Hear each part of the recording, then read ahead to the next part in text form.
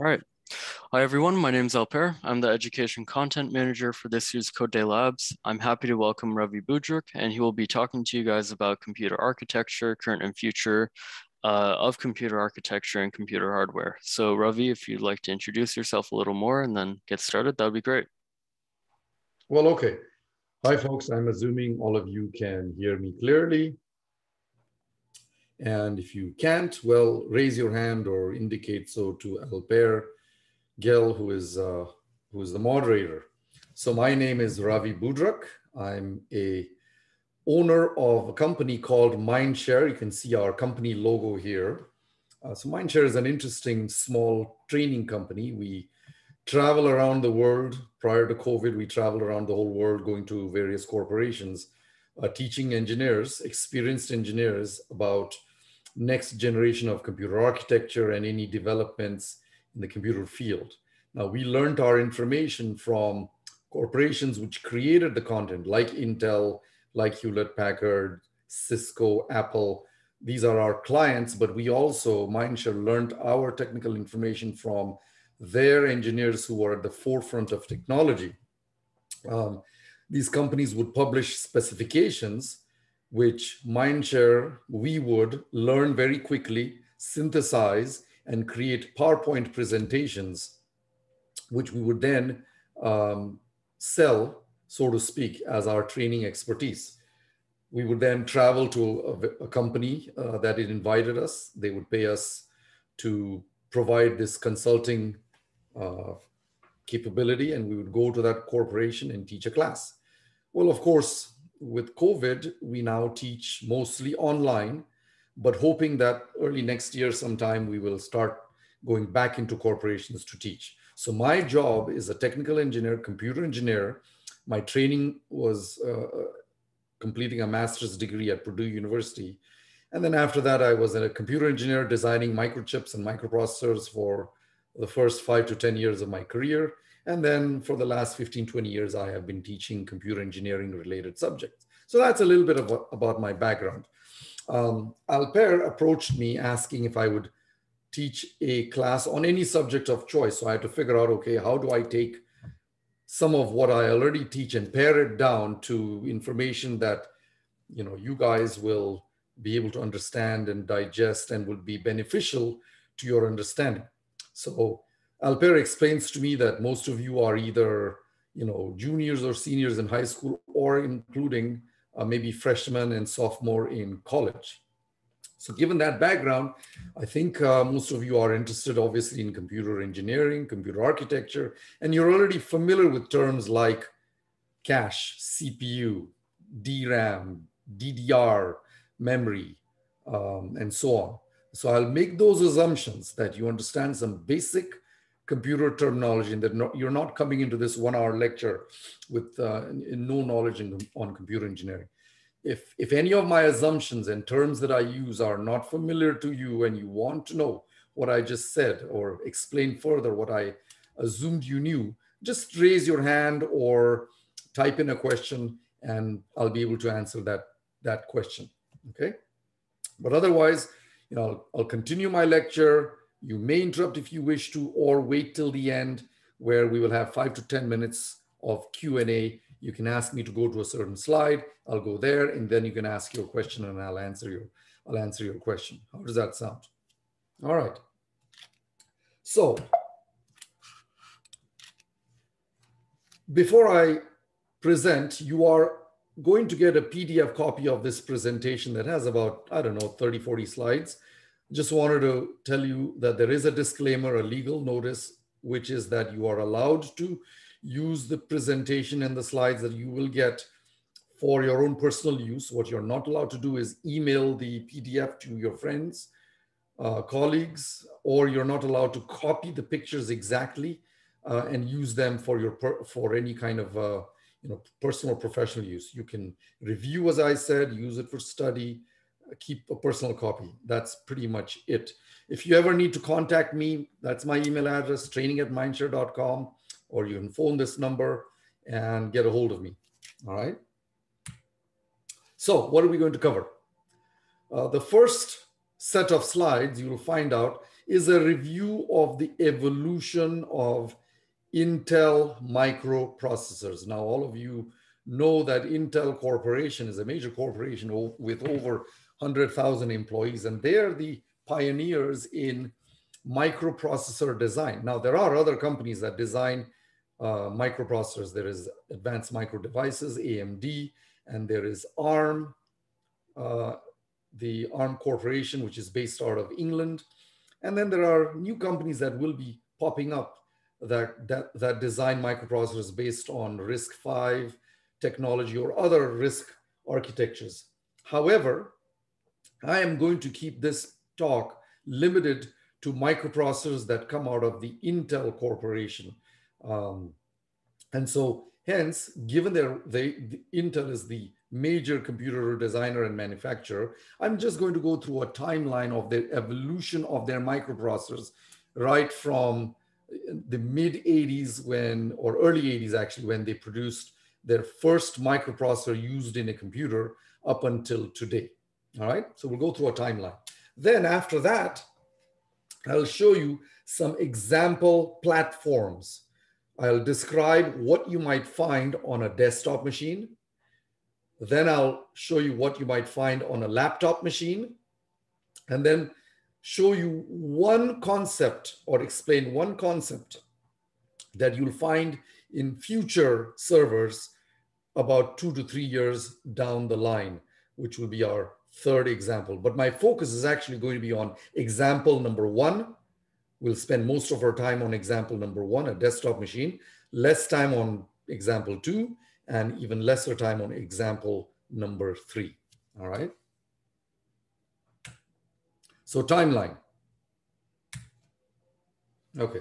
Hopefully all of you can see this slide here. Back before all of you were born, and I'm assuming all of you were born way after 1985.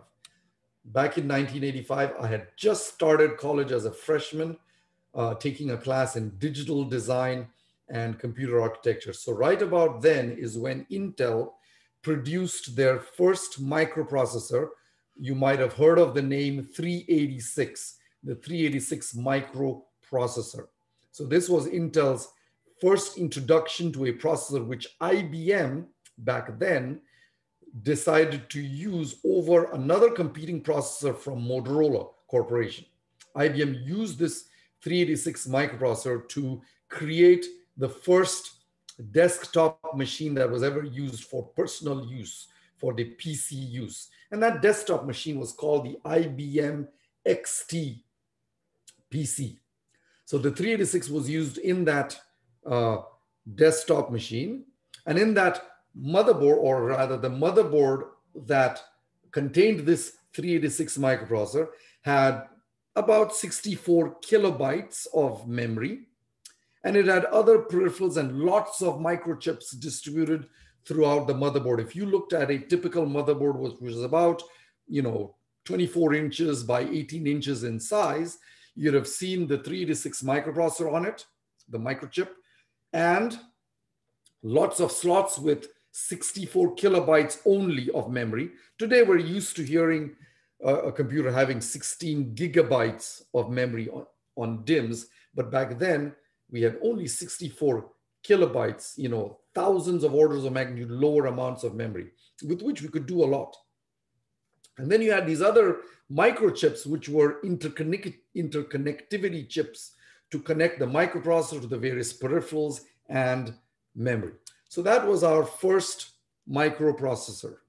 Then a few years later, Intel introduced a follow-on microprocessor, which is called the 486 microprocessor. Now, this microprocessor included a small amount of a few kilobytes, about 4 kilobytes of very fast on-chip memory called cache.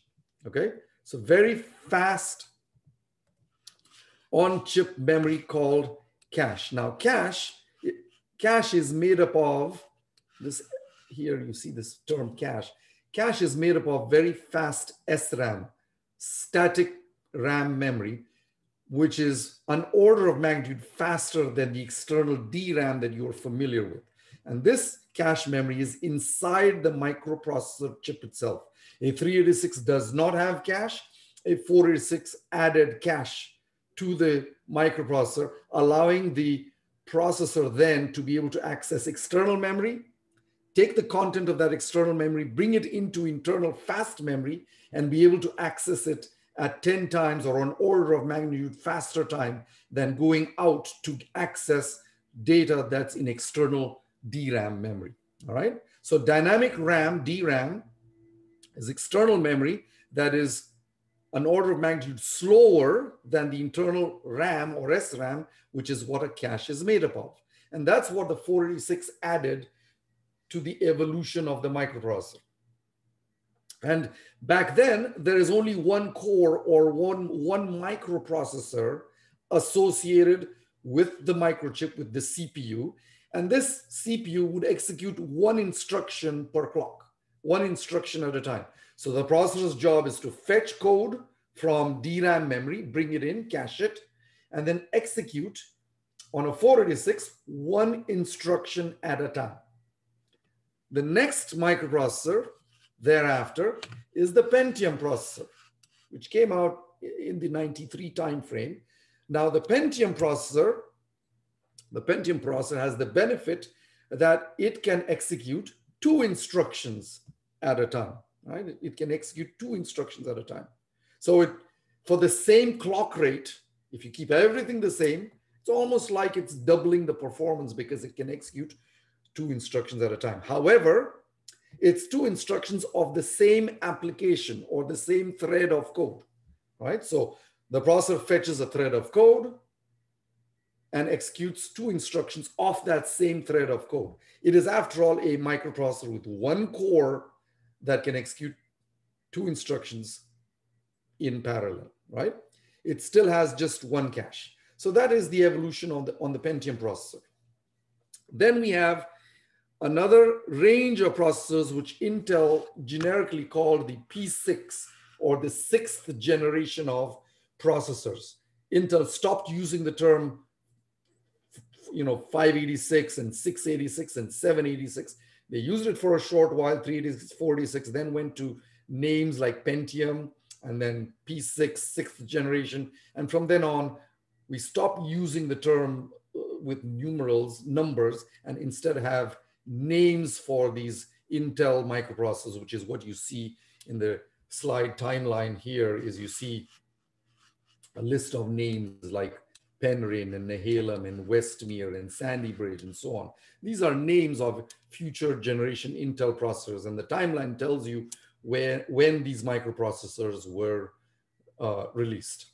Now, the microprocessor communicates with the external chips using a bus which Intel called the front side bus. And this bus is a parallel bus made up of hundreds of wires or signals or pins that connect to the outside glue logic, right? So the bus that the Intel microprocessor uses to communicate with external glue logic or external chips outside the microprocessor is generically called the front side bus, or FSB. And this bus is a parallel bus with lots of pins and signals in the range of 200 to 300 wires or pins. It's a parallel bus. I say this because future evolutions of the processor now have serial buses with far fewer signals, given that the communication is done serially rather than parallel data of bytes of data. You're sending the bytes instead in the form of bits serially. Serial communication allows you to reduce the pin count on the package, as long as you can increase the clock rate at which you're sending those bits, which we are able to do. Now, earlier generation microprocessors ran at clock frequencies in the order of 100 megahertz, 200 megahertz, 300 megahertz. Today's microprocessors are running at 1,000 times that clock rate in the range of gigahertz, 2 gigahertz, 3 gigahertz, 4 gigahertz. So earlier microprocessors ran at hundreds of megahertz. Now that we're running at gigahertz. And you need to run at those high clock rates if you're expecting data to be sent serially rather than in parallel to the microprocessor. All right. Now, With the P6 processor, Intel decided to add not just one level of cache, but two levels of cache. Two levels of cache means that with the second level, you can add even more internal memory. Whereas the first level of cache only allowed you to have about 4 kilobytes or 8 kilobytes of cache. With a second level, you can have 128 kilobytes or 256 kilobytes of cache memory. So level 2, 2 levels of cache memory. I'll leave it at that. Now let's go to the next slide. Next slide says you have now another generation of microprocessors, starting with the core processor in the year 2006. We have another category of Intel processors, a big jump in architecture. And these are what Intel calls the core microprocessors. These core microprocessors, what they do is they bring what would have been in an external microchip, like external graphics or external DRAM memory controllers. They take these two components, which used to be on external chips, and bring that into the same microchip as the microprocessor. So now a single microprocessor not only has the microprocessor functionality, but it also includes in it graphics functionality on the same silicon, and also includes DRAM memory controller functionality on the same silicon. So we're integrating more hardware logic into the same piece of silicon that used to be traditionally purely a microprocessor. Now what that does is it blows up the transistor count, or the number of transistors you'd find on a given piece of silicon, the size of a thumbnail. So kind of the rule of thumb was to keep the size of the physical size of the silicon that you use in a microchip to that of a thumbnail, about a square centimeter in size. Now, back in the early days of the 386, you probably had a few 100,000 transistors. With the core microprocessor, you had hundreds of millions of transistors. And that's possible because the silicon process technology with which the transistors are designed has gone down significantly. All right. Now, these core microprocessors, for example, are designed with a transistor whose gate size is 65 nanometers. Right. I mean, I'm giving you some terms that just so you have them as a reference. So the transistor size, one single transistor size, the gate of that transistor for a core processor is about 65 nanometer. Today's microprocessors will be designed on 10 nanometers or even smaller transistors, right? So with 65 nanometers, we were able to put millions and millions of transistors on a single microchip the size of 1 square centimeter, a thumbnail size. But today's microprocessors, which are designed with 10 nanometer technology, can have a couple of billion transistors on the same 1 square centimeter silicon size. All right, so more stuff. You've probably heard of the term Moore's Law. So Intel had a challenge to the world and to itself that every year or every couple of years, they would double the number of transistors you would have on the same size silicon. And so far, they've been able to meet their challenge specified by the Moore's Law. And that's allowing us today to have, as I said, the current processors have few in the order of 5 to 10 billion transistors on a given piece of silicon the size of a thumbnail. All right, so the core microprocessor adds to the evolution of the processor the ability to integrate graphics onto the same silicon and a memory controller onto the same silicon as the microprocessor itself. All right. I'm skipping forward. You can see here I referred to that term, 65 nanometer. That's the process technology that the core processor is designed with. Now I'm going to skip forward to a later processor, which was popular a few years back in the 2015 to 18 timeframe. And this is the Skylake microprocessor. Now these terms, you know, Core, Penryn, Nehalem, Westmere, Ivy Bridge, Haswell, Broadwell, Skylake. You may not have heard of those terms because these are internal technical terms that Intel used between itself and its customers like Hewlett Packard or Dell Computers and so on, or Lenovo. What the terms you may have heard as a consumer or user of computers is the term Core i3 or Core i5 or Core i7 and Core i9. These are consumer level terms, but they're all really terms that relate to the code name that Intel used with its customers, which is the Skylake microprocessor. All right. Now, by this time frame of 2015 to 2018, you can see that the microprocessors are designed using 14 nanometer process as opposed to 65 nanometers. So we have a huge shrink in the average transistor size down to 14 nanometer. And that's allowing us to put more transistors and more hardware, if you will, on a given piece of silicon. Now, at this time frame, Intel decided to split their microchip design into two categories.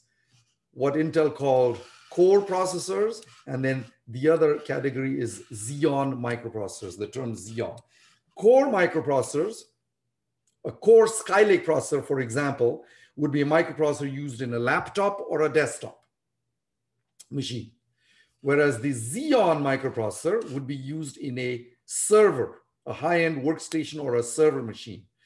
The computer architecture of that microprocessor is essentially the same, whether it's a core or Xeon, but the Xeon microprocessors support a huge amount of memory, which is a requirement of a server, compared to a core microprocessor that is used in a laptop or a desktop.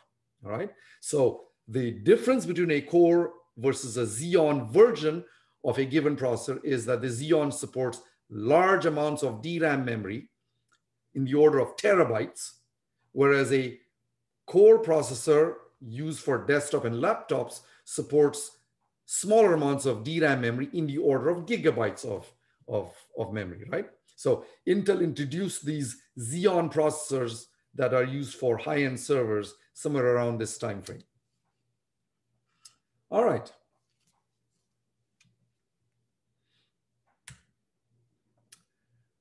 And then we have the next generation of processors, which are going to be released this year, end of this year, or early next year. All right. Intel classifies them as 12th generation processors. If you look at the evolution, 12th generation. And the name of such a microprocessor would be Alder Lake or Sapphire Rapid. These processors have not been released yet. They will be released. And they're going to be designed on 10 nanometer super fin enhanced process. And more importantly, they will support a new type of memory, faster memory called DDR5, and a serial bus for communication called PCI Express 5, 5th generation PCI Express. Anyways, you may not be familiar with what is PCI Express. I will talk about this shortly. Point being that we're going to have associated with this microprocessor for the next generation support of faster DDR5 memory. Currently, today's machines have DDR4 and PCI Express 3, but we will get to PCI Express 5 in the near future. All right. Another key addition to the microprocessor will be a very fast, low latency bus called Compute Express Link, CXL. You will not have heard of the term CXL or Computer Express Link because this bus, this high-speed, low-latency bus is yet to be released to the public. It will be released next year or the year after. I teach a course on that. And so I'm going to explain a little bit about what CXL is shortly. All right, let's go through platform examples. This is where you're going to see some pretty pictures or complicated pictures, and things might be a little more interesting than going through a timeline. All right, so there are 3 examples, as I said. I'll be spending time mostly on explaining the basics of what you would find in a desktop machine. Then we'll spend a little time looking at a laptop machine, and then a very small time on a next generation machine that includes a CXL link. Okay, So here is our desktop machine. And it's based on, this desktop machine is based on a Coffee Lake processor that is an i9 based, Core i9 based Coffee Lake processor, microprocessor. So here is the picture. All right, what you see on the top right-hand side is an ATX motherboard. This is a motherboard whose size is about 12 inches by 9.6 inches. So a typical desktop would be built using this machine, or rather this motherboard. And on this motherboard, you will see two very important sockets. One is shown on the left. This is the CPU socket. This is where the CPU microprocessor from Intel, excuse me, will be plugged into. And then on the top right there, you will see a second chip called the PCH, Platform Controller Hub, the 390 Platform Controller Hub. That is the second chip, also designed by Intel, but that chip is not a microprocessor. Instead, it contains a bunch of glue logic that allows the microprocessor to communicate with the peripherals, such as an Ethernet controller or a Wi-Fi controller or audio controller or whatever other peripherals like storage, your SSD storage controller. So the PCH is a bunch of transistors and silicon that serves as glue logic or an interconnect between the main microprocessor that executes code and all of the various peripherals. Now, visually, this socket is visualized here with a block diagram, right, which is called the Core i9 microprocessor socket. All right. Now, this package of silicon has associated with it approximately 1,100 pins.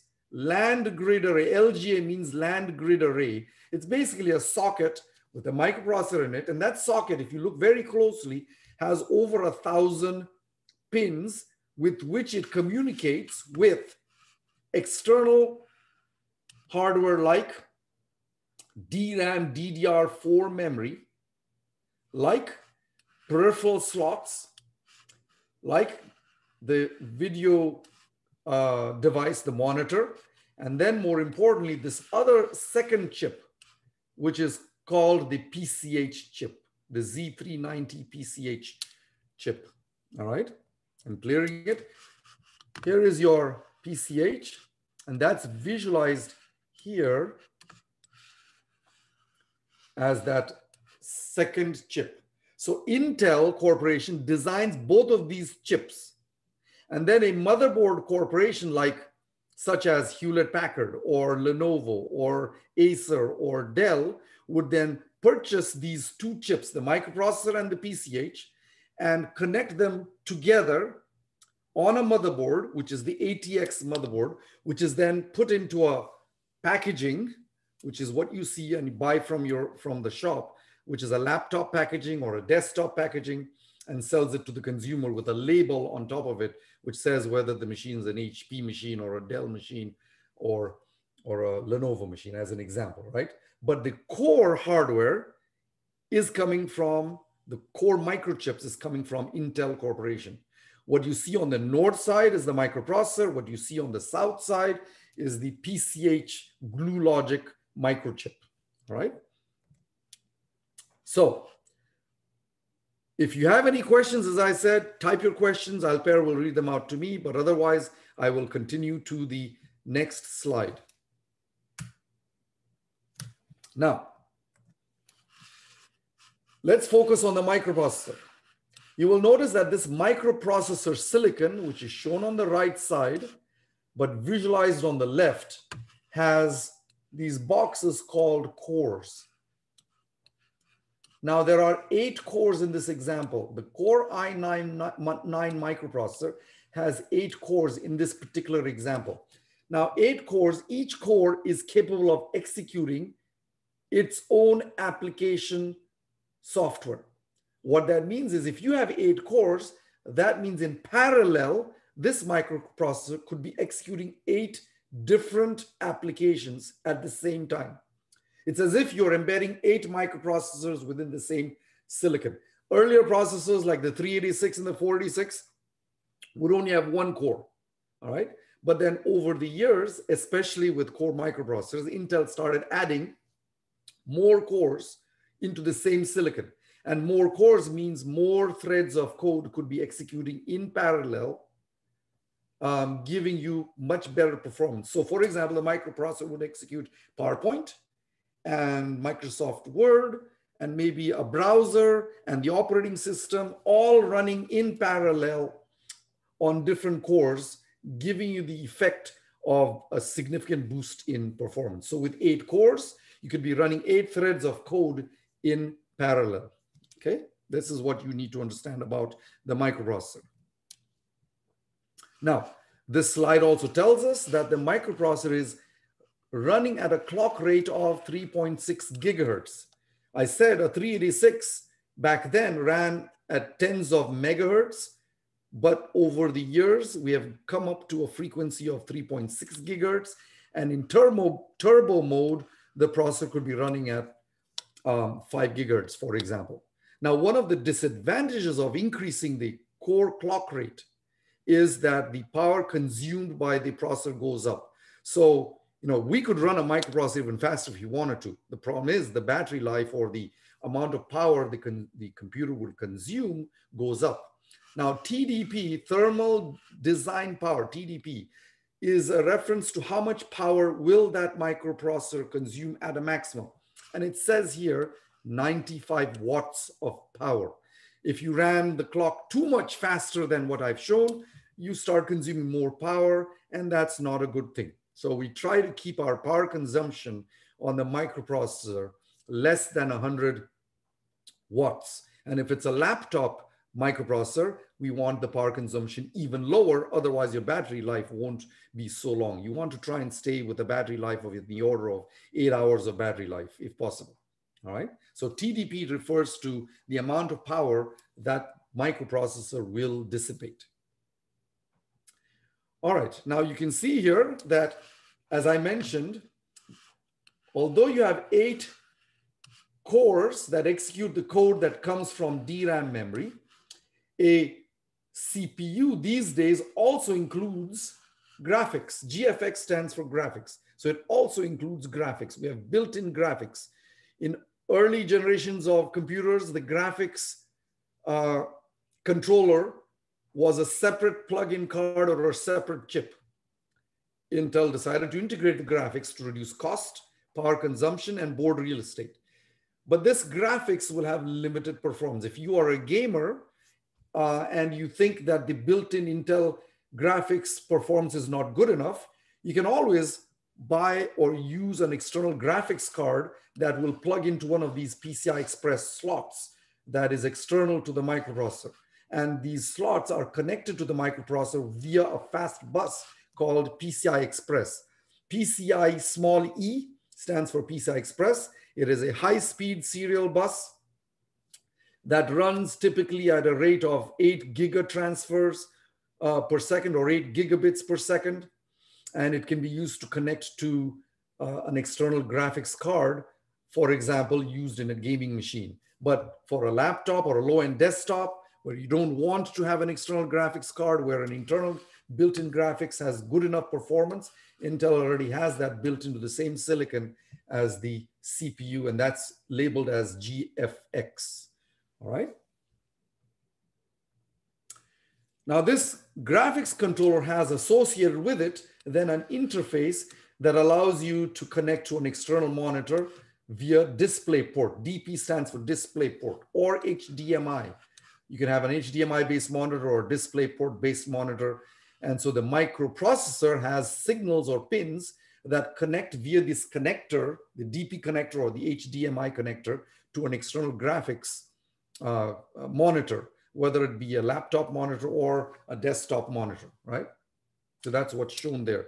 DDI is digital display interface, is what the DDI stands for. Again, remember, the box here is the microprocessor chip that plugs into that socket of the ATX motherboard.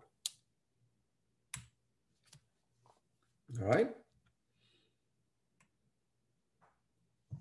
Then you will see that the microprocessor includes, built into the microprocessor is what is called IMC, which stands for Integrated Memory Controller. That's the controller that communicates with the external DRAMs. Your laptops that you use at home probably have 8 or 16 gigabytes of memory. That's the memory that we're referring to. DDR4 stands for Dual Data Rate DRAM memory, 4th generation. The 4 is simply a reference to the generation, and it's the 4th generation. Now, when you look at a motherboard, you will see these sockets there. These are called DIMM sockets, dual inline memory module sockets. And it is in those DIMMs that you plug in the DRAM memory sticks, which contain, for example, 4 gigabytes of memory per stick. So if you have 4 sticks, then you can have maybe 16 or even 32 gigabytes of memory. Now, the memory, remember, itself is external to the microprocessor. The controller is in the microprocessor, but the memory itself is external to the microprocessor, and the communication between the controller and the memory is done via a channel. It's called the DRAM channel. This is the DRAM channel. So there is a bus, an interconnect that the microprocessor uses to communicate with that external memory called the DRAM channel bus.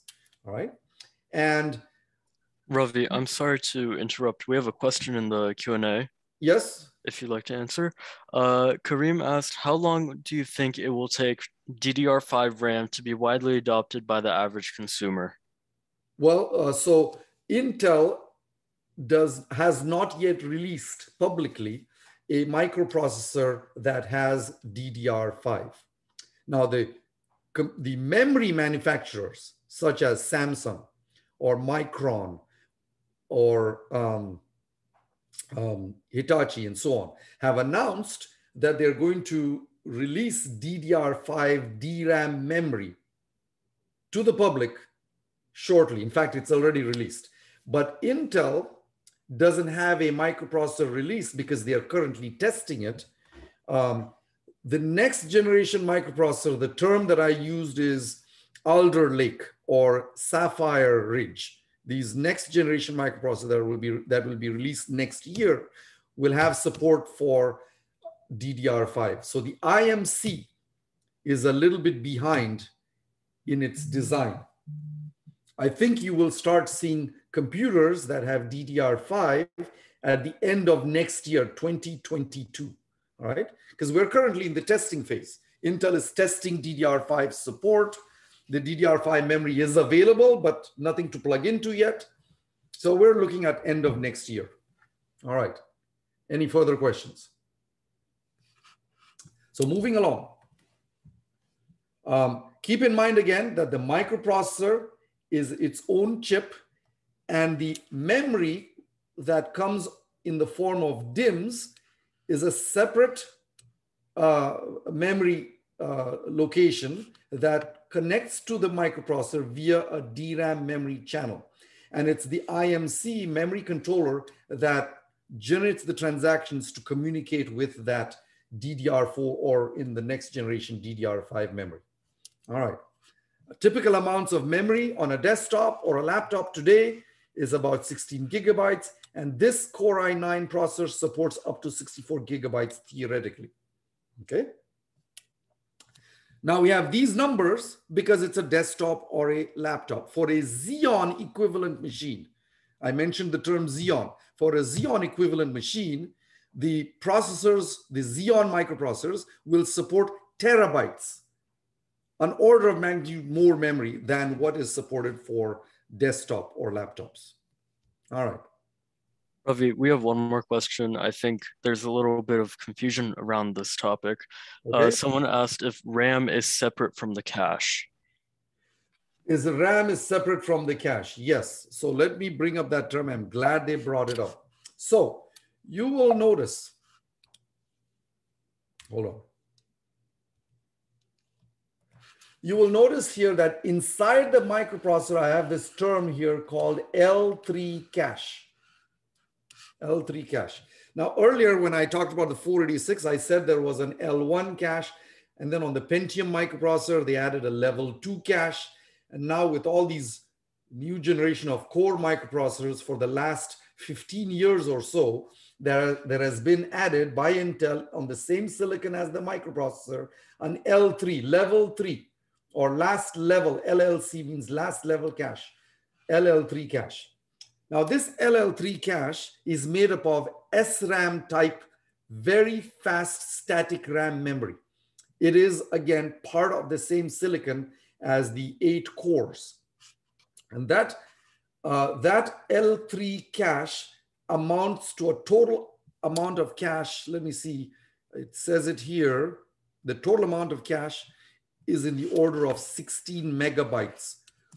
16 megabytes of L3 cache. Now it's limited. It's obviously not in the range of gigabytes, but its benefit is it's really fast. When the microprocessor fetches code or data from the DRAM, it puts it into that smaller cache and then executes from there at an order of magnitude faster than if you didn't have a cache and the microprocessor had to communicate with the DRAM all the time, right? So external memory outside the microprocessor is called DRAM memory. It is slower than internal cache SRAM memory that's built into the microprocessor. Today's microprocessors have about 16 megabytes of cache memory. Now, as a user of a computer, you don't have a choice in picking the amount of cache. Intel decided that that's the cache size and that's the way it is. But a computer, you can upgrade with whatever amount of memory, DRAM memory that you buy to plug into the DIMM slots. Okay, so that is upgradable. The DRAM DIMM memory is upgradable. The cache memory, because it's part of the silicon SRAM, is not upgradable. Intel decided how much there is going to be for a given generation of microprocessor, and you're stuck with that amount of cache memory, which Intel decided is the most effective cache size for now. Expect that future processors will have more of that cache, but it's going to be a fixed amount. I hope I answered that question. Do we have any more pending questions? I think we have those 2 questions answered. All right. Good. Now, I have finished talking about the microprocessor itself, which obviously is the brains of the computer. Plus it includes, as I said, graphics and memory control. But there is this other chip that most people don't hear about, which is equally important. Think of it as the body of the computer, not the brains, but the body. It's the interconnect. Think of it as the skeleton or the blood vessels, if you will, of the computer that allow the microprocessor to communicate with all the various peripherals, okay? And this chip is called a platform computer, or rather, platform component hub, PCH. That's what it is. It is a single chip. Now, many years ago, there might have been multiple chips that make up the PCH. Currently, it's one single microprocessor that makes up, or rather, it's one single silicon that makes up that PCH, and that's shown there. Intel also designs it. And you will see that associated with this microchip is an audio controller, USB ports, Wi-Fi, flash ROM memory, and then PCI Express slots. These are all, PCIe stands for PCI Express slots. And PCI Express slots allow you to plug in various different peripherals that are designed with a PCI Express interconnect in mind. Okay? So this PCH chip, Platform Component Hub, allows the microprocessor to communicate with audio, with USB peripherals, Wi-Fi, flash ROM, PCI Express, which connects to other peripherals like Ethernet, like storage, SSD, hard disk storage, or solid state drives, or the legacy older rotating hard drives, rotating media hard drives. So that's what the PCI Express bus is for. It's a generic bus, high-speed serial bus that allows communication between the PCH and the various peripherals that can plug into the various slots. And these slots are shown right here. These are PCI Express slots where you plug in PCI Express peripheral cards. For example, one of the cards you can plug into that PCI Express slot is a graphics card, an external graphics card that a gamer would like to have on their desktop. Or maybe you could plug in a SSD external hard drive or an Ethernet card for high-speed Ethernet network communication and so on. Those are examples of peripherals that you can connect externally via the PCH. Okay. Now there is a bus. Sorry, we have one more question. Is the L3 SRAM cache only faster because it is part of the processor, or does it use different, more complex technology than DRAM? Yes, both. The answer is both. It's faster because it's closer to the microprocessor. It's in the silicon of this same silicon as the microprocessor. That's one reason. But in addition, it uses SRAM technology with about 8 to 10 transistors per storage element, per bit of storage element, versus DRAM that uses capacitors as its storage element.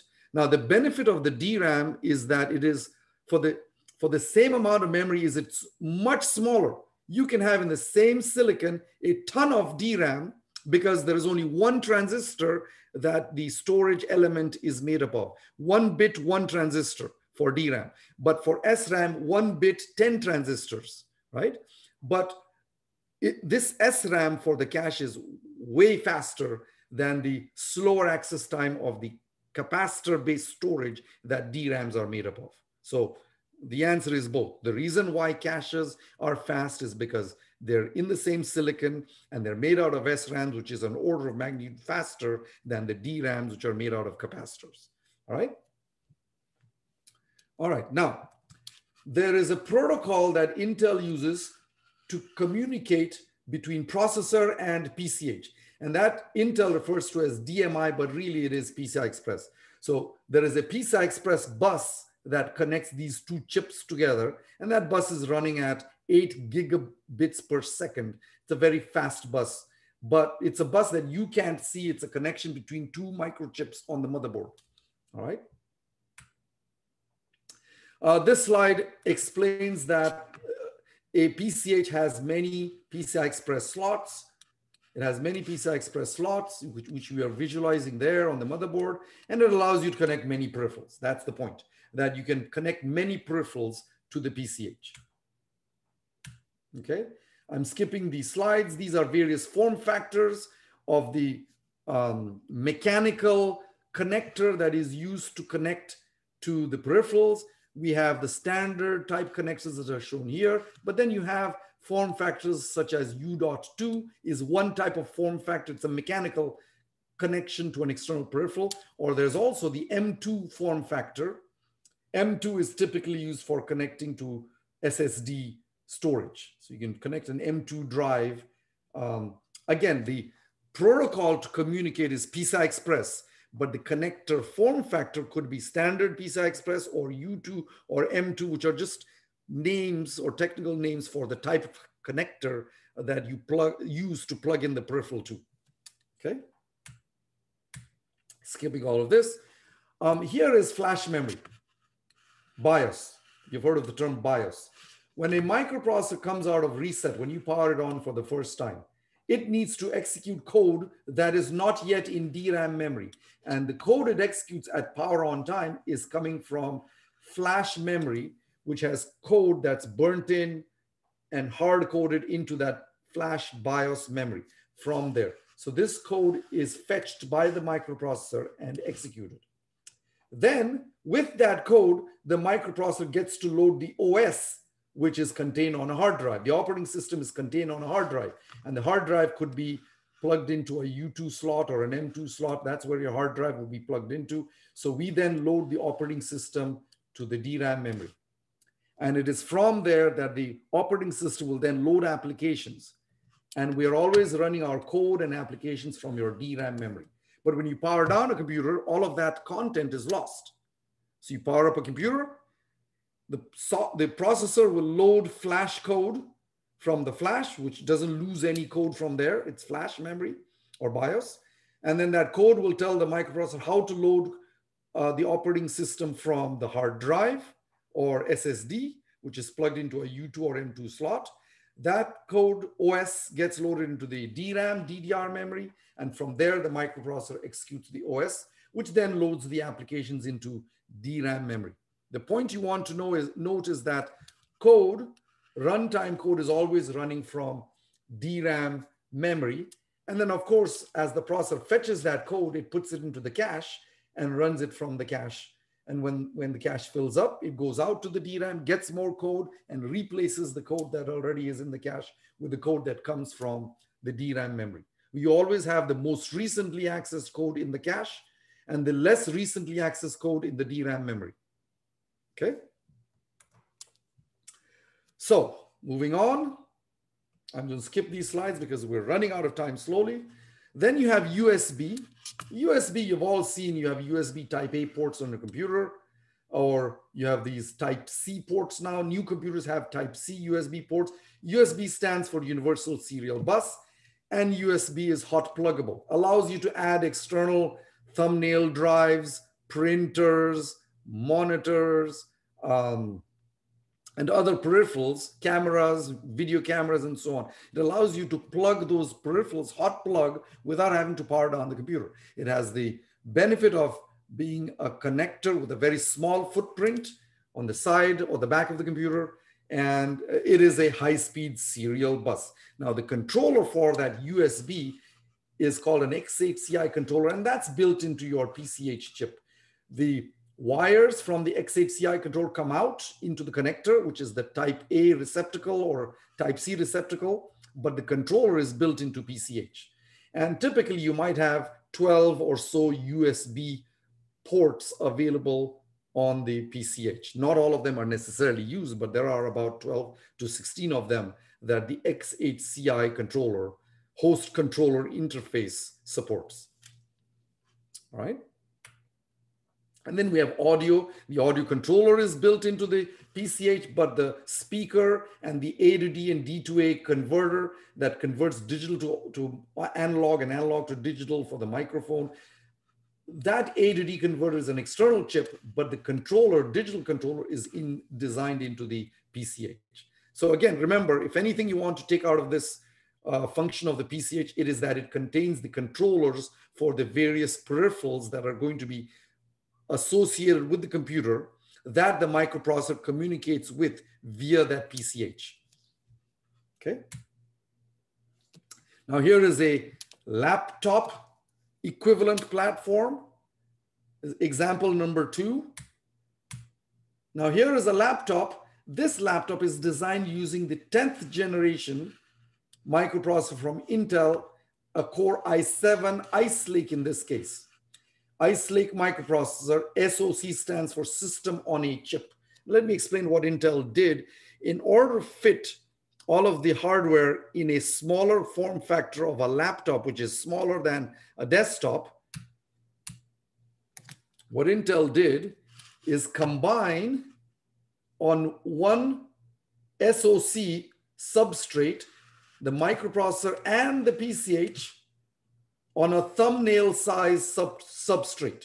Now, there are physically actually 2 chips still. That's the CPU and that's the PCH. But those 2 chips are wired together on a substrate of a smaller form factor, which then gets inserted into a motherboard that is used in a laptop. Now, in order to have all of this hardware fit in a smaller form factor, you will see there are fewer cores. 4 cores versus 8 cores for a desktop, 4 cores. The assumption being that you want this silicon to be smaller, You want the substrate to be smaller, and you want lesser power consumed at the expense of, well, not having the kind of performance you would get out of a desktop. So it has 4 cores, 4 threads of code can be executed concurrently versus a desktop that can execute 8 threads of code concurrently, right? And by the way, Xeon microprocessors can have up to 32 or 64 cores today, allowing you to execute 64 threads of code in parallel on a Xeon server microprocessor. Okay? So you still have the same high-level computer architecture, which is that there is a microprocessor and there is a PCH chip, but with the PCH, we are reducing the number of peripherals. We're paring down and removing a lot of pins and signals and reducing the number of devices you can connect to PCH. There are fewer PCI Express ports, 1 port for the SSD. In other words, lesser interconnects, making the PCH much smaller and consuming less power. Look at the TDP for this processor and PCH. It's 15 watts versus 95 watts. This is intentional because you want this microprocessor and PCH to consume less power, given that it will be powered potentially with a battery, right? So that is your SoC, system on a chip, right? System on a chip means 2 chips on 1 substrate to reduce the form factor size. All right, and that's a picture of the silicon. It shows built-in graphics, 4 cores, memory controller, graphics, and so on. Okay, now the graphics controller communicates via the DDI through an enhanced external display port to your laptop monitor. That's your laptop monitor or your flat panel display. EDP is the protocol. It's an enhanced display port protocol for communicating with flat panels. Okay. USB, this USB is a special type of USB that supports power delivery. It's a USB Type-C port with the ability to power the laptop via the USB Type-C port. So traditionally, USB was used simply for communicating with peripherals. Now you can also use it to power the laptop. And that's what PD stands for, power delivery. That the same port can be used to communicate with the peripheral externally or to power the laptop itself. Okay, so you don't need an external connector, a special connector for power. USB can be used for that purpose. I see a question.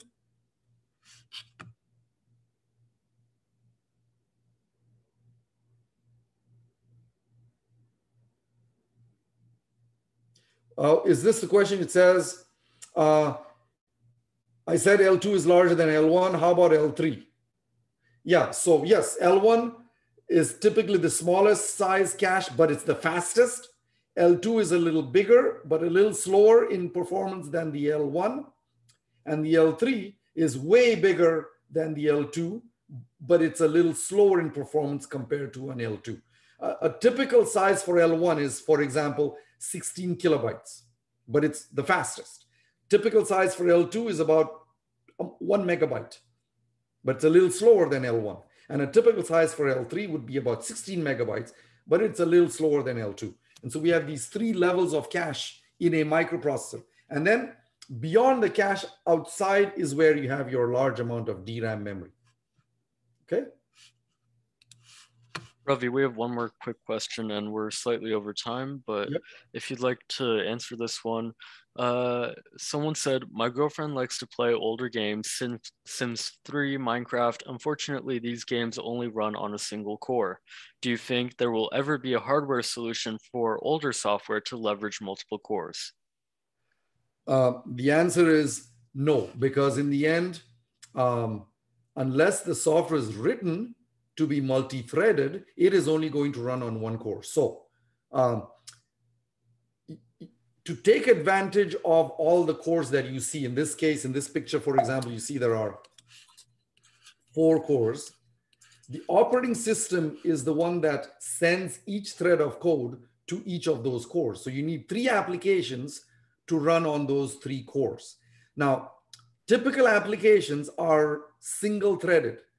If you want one application to run on multiple cores, you have to write it from scratch to be multi-threaded applications.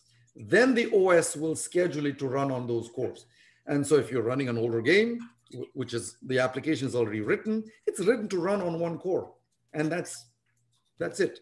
Now, there is really no reason to run that application on multiple cores because there's only so much performance you want out of it, right? You won't be able to keep up with the game if it ran on multiple cores.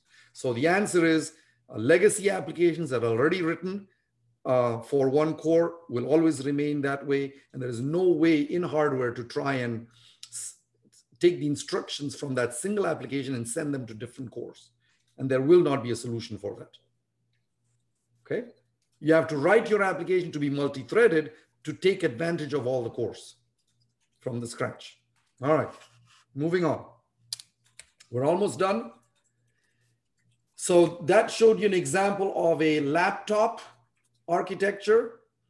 And now keep in mind, I did say that the PCI Express bus is the type of bus used for communicating with the various peripherals, all right?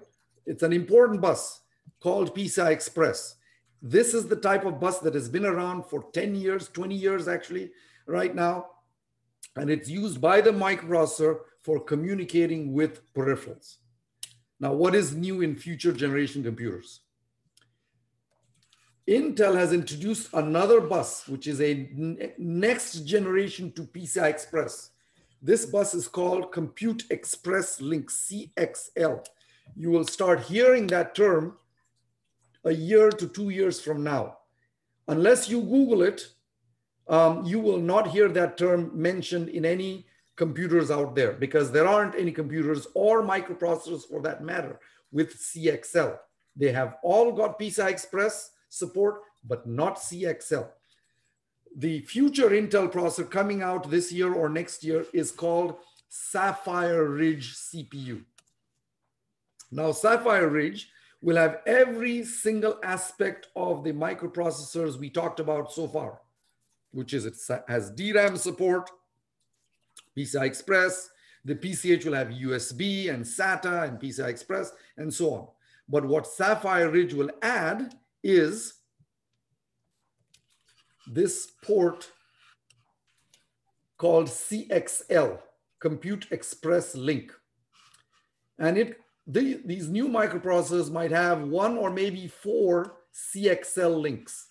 Now, CXL brings 2 features to an interconnect. One is it has even better performance than PCI Express. It will be able to run at clock rates or bandwidths of 32 gigatransfers per second versus current day PCI Express, which is running at 8 gigatransfers per second. So CXL is going to be about 4 times the performance of PCI Express. But there's another key feature that it has, which is low latency communication. Low latency communication means that the time from when the microprocessor wants to access an external device till you actually talk to that external device is going to be reduced significantly. Okay, now what does that mean? Notice that our previous microprocessor had a memory controller. This is your memory controller that supports, for example, 16 gigabytes of memory. Okay. With CXL, I can add a second chip or a third chip in addition to PCH, another chip that has additional memory, additional DRAM memory.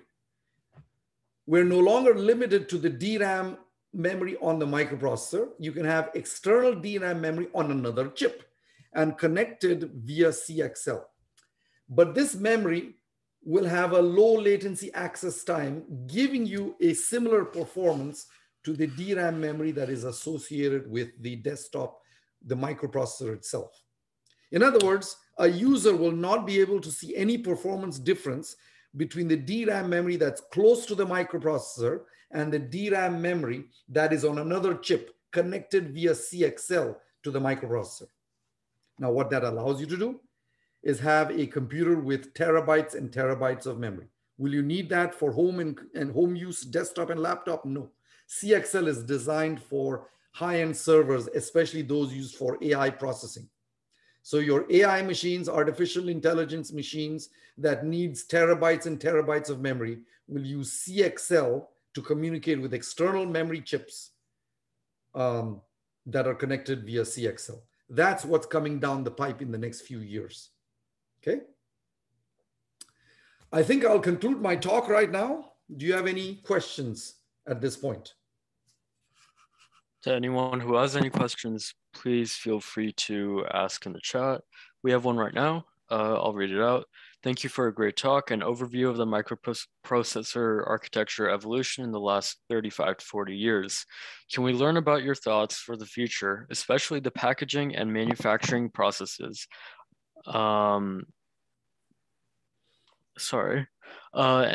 Manufacturing processes are getting close to the physical limits. Considering new technologies like quantum computing, do you see them as a threat to classical microprocessor architectures, especially if demonstrations of applications with quantum advantage increase quickly? Let's just say that Intel currently produces microprocessors designed on 10 nanometers. I mentioned that term, 10 nanometers. There are other fabs like TSMC, Taiwan Manufacturing Semiconductor Corporation, that is a little bit ahead of Intel. They have process technology that's about 7 nanometers and then going to 5 and 3 nanometers and 2 nanometers. But as you point out, certainly, once we get to those tiny feature sizes, we're not going to be able to go to smaller feature sizes any longer. We have reached, or we are going to reach in the next few years, we're going to reach a feature limit beyond which you cannot design microprocessors to be smaller. Of course, what that means is your silicon size will grow. Because we cannot make the transistors any smaller because of the way light bends and so on, you're going to have to make your silicon larger and larger. So we can add more complexity to a microprocessor, we can add more complexity to the silicon, and we can add more transistors, but that will grow the silicon size. We won't be able to stick to a thumbnail size silicon. So there is still going to be room for growing computer architecture the way it is with evolutions of features and hardware added to the computer. But that is still a standard von Neumann type computer. The overall computer architecture I've talked about is there to stay for a long time. Now, in parallel, people are talking about quantum computers that can execute code at orders and orders of magnitude faster because of the way they do things, which is extremely different from standard von Neumann digital computers. However, quantum computing is still a very hypothetical research-based project in the lab. Google has a quantum computer, IBM has a quantum computer, but they're all in the research phase. They are not manufacturable in volumes. You cannot manufacture in volumes quantum computers. They're lab-based research environment or research computing platforms. They're not a threat. I don't see in the next 10, 15, 20 years at least, that's all I can see ahead. I don't see these quantum computers coming to the consumer marketplace anytime soon. So I think you're going to be seeing these von Neumann style Intel, AMD, ARM processor-based, microprocessor-based computers for the foreseeable future. That's the short answer. Thank you for that answer. Chen said, thank you very much for your sharing. This presentation includes much more information that I learned from my computer architecture course last semester. We have many thank you messages in the chat. Great. If anyone else has any other questions, feel free to ask. If not, that will be our end of our talk. Oh, wonderful. As I said, I am going to send Alper a PDF of this presentation. He will email them to you folks. Feel free to review it, use it for your personal use, and you can send me technical questions. You have an email address there. Okay. Yes, so his contact details and additional resources will be in the event description of where you signed up for this talk on the labs.coday.org website. So feel free to check that out. I'll have that stuff up by the end of today. Wonderful. Thank you, guys. Thank you, everyone.